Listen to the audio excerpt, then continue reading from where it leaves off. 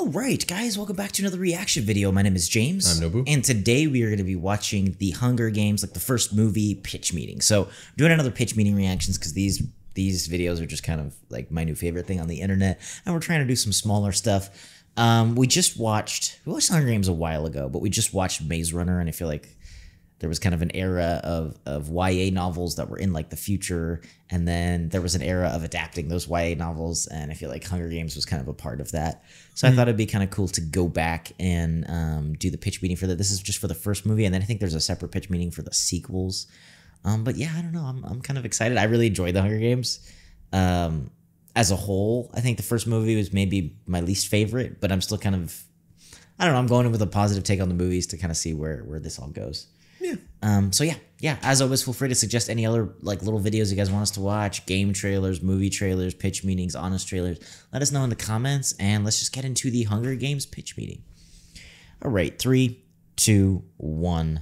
Have a movie for me? Yes, sir, I do. It's called The Hunger Games, and it's based on a book series where a bunch of kids are forced into like a battle royale to the death. Oh, that sounds a lot like that movie Battle Royale. No, it doesn't. Oh, okay, my bad. So basically there are 12 districts, and a boy and a girl are chosen from each of them, and they have to go fight to the death in the Hunger Games. Why are they called the Hunger Games? Well, there's not really any food in the district, so by the way, the actors are gonna have to look skinny and malnourished and well hungry. Okay, and would you settle for having beautiful, well-fed actors that are in terrific shape? Yeah, that works. Great. So anyway, the main girl, Katniss, gives her little sister Primrose a pin, and she's like, nothing bad can happen to you when you have this. Oh, that's sweet. Yeah, it is. So then Prim immediately gets her name chosen, and the death lottery, that pin didn't work at all. Not even a little bit. So then Katniss steps up, and she's like, I volunteer as tribute so my sister doesn't die. Very nice moment. Yeah, so then Primrose gives her the pin back, you know? She's like, looks like you're gonna need this. That pin that she just had the worst luck with, that's the one. I guess that's a nice moment. And then this guy, Peeta, is also gonna get chosen. Oh, and what's his deal? Well, he really likes Katniss, but so does this other guy, Gale. Wait, are you saying this is based on a popular book series and there's a teenage love triangle? That's right. Throw money at it. Oh my god, we are so gonna snatch up that Twilight crowd. Yeah, we are. I love it. So anyway, then Katniss and Peeta are gonna meet their mentor, this guy, Haymitch. Oh, and what's his deal? Well, he won the Hunger Games back in the day, and he's an alcoholic now. Oh, is that gonna be problematic? No, he's just gonna be an alcoholic in like the first scene. Oh, then he gets over it? Pretty much immediately, yes. Well, good for him. Anyway, he tells them that they need to be likable because sponsors can airdrop supplies during the game. Oh, interesting. So they get set up with this guy, Cinna, who's in charge of wardrobes and whatnot. Okay. And he's like, I think you guys should ride into the opening ceremony on fire. How does he plan on doing that? Well, he shows them this flame, right? And he's like, this isn't real fire, and these suits are made so you won't feel a thing. Wait, so is it fake fire, or is the suit fire? That set off alarm bells in my head. So then they have to train for the games, and they meet all the other tributes from the other districts. Wow, it's gonna be hard to deal with the emotionality of that, you know? Meeting all these other kids that were chosen as tributes, knowing Katniss has to kill them. Actually, it's gonna be super easy. Barely an inconvenience. Oh, really? Yeah, see, pretty much all the other tributes are straight up evil. Oh, they are? Yeah, they were raised to do the game, so they're real into murder. Wow, okay, that takes a lot of the pressure off of us having to deal with any ethical dilemmas. Exactly. Well, great, that sounds hard. So then they need to get evaluated and get the attention of the sponsors. Okay. So Katniss shoots the apple out of the mouth of a roast pig they're enjoying. They're within firing range of the tributes without any protection? That's right. Oh, very irresponsible. So anyway, then the Hunger Games start, and Katniss runs away real fast. Oh boy, yeah, it's gonna get nuts. Kids killing kids super violently. It's gotta be PG-13 though. Kids killing kids off screen with a lot of shaky cam. There it is. Now the whole family can enjoy the child brothers. Very smart. Oh, yeah. That's what I like to hear. To these flamboyant announcers that are doing a play-by-play for a cheering crowd. Kind of steal the show. Yeah, you know, it's gonna really highlight how horrible these people are for getting enjoyment out of watching kids kill each other. Isn't that what people who come watch this movie are gonna be doing? Yeah, but that's different. How so? Because we'll be making money off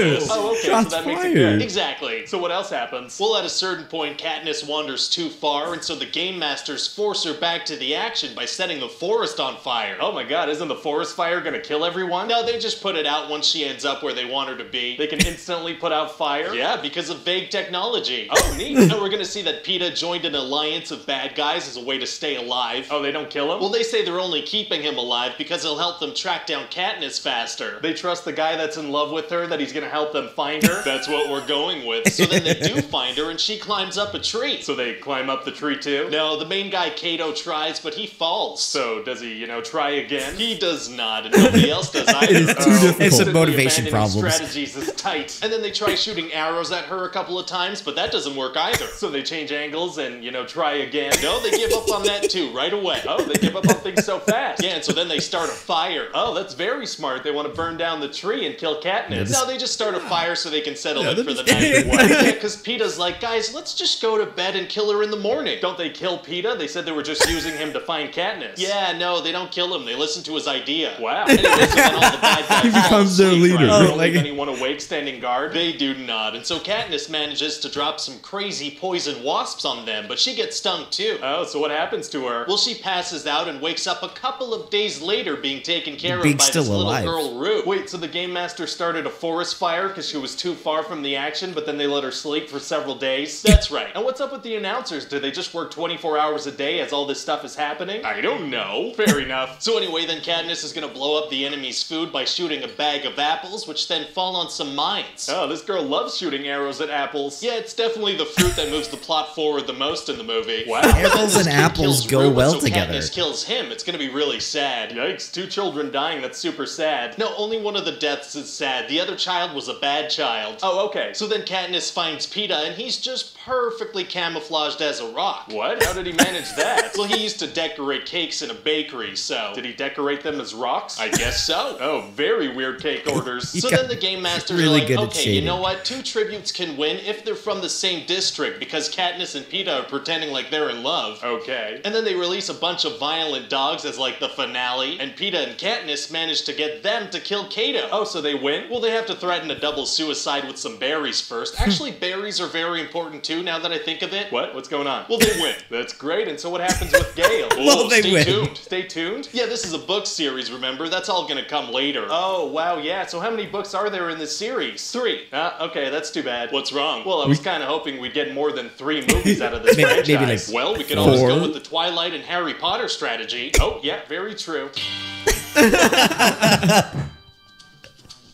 Hey, guys. That was brutal, bro. There was brutal. There was a few shots in there that they weren't just going for the movie. No. No, I like that.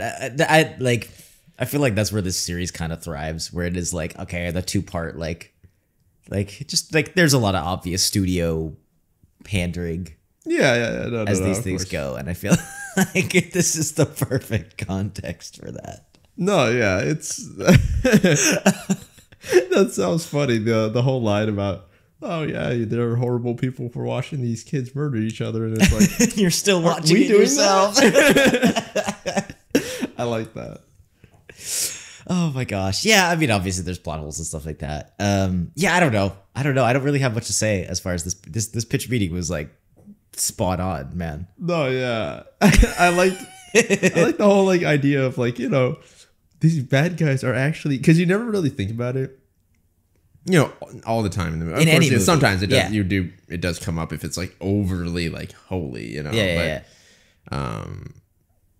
It seems so obvious, like after you point it out, Yeah, I feel like a fool for not noticing it.